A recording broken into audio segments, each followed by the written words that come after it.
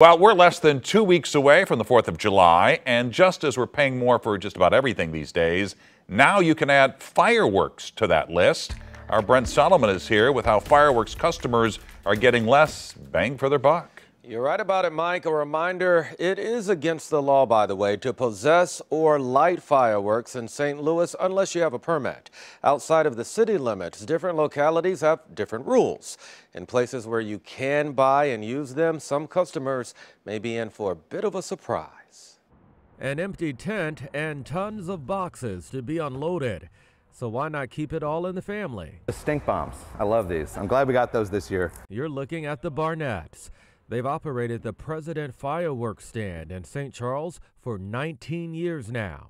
Mom keeps everyone in line. You can't sell anything with a stick, a missile, a wing, anything that goes up in the air and the stuff comes back down in people's yards. And since the rules fluctuate depending on the locality, it's up to local businesses to know what can fly. A lot of injuries are caused by bottle rockets. We do have a sign that says when you can legally shoot in the city.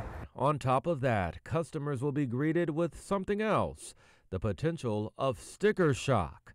That's because local businesses are paying more. Last year they went up 40%. This year they went up another 25%. So if you want it, you'll have to pay.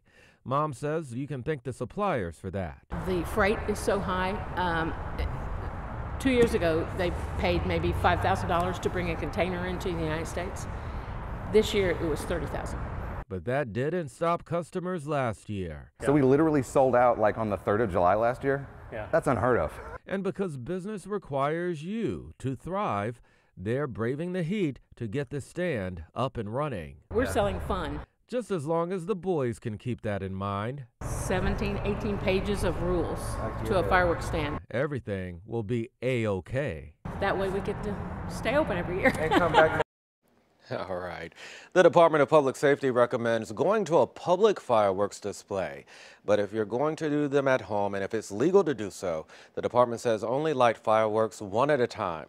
Also, have a garden hose or a bucket of water nearby just in case of a fire. And again, a reminder, fireworks are illegal to buy and set off in St. Louis City and County. St. Charles County allows them between the hours of 10 a.m. and 11 p.m. from July 2nd to July 5th. They're also allowed in Jefferson County, but some local cities have different rules.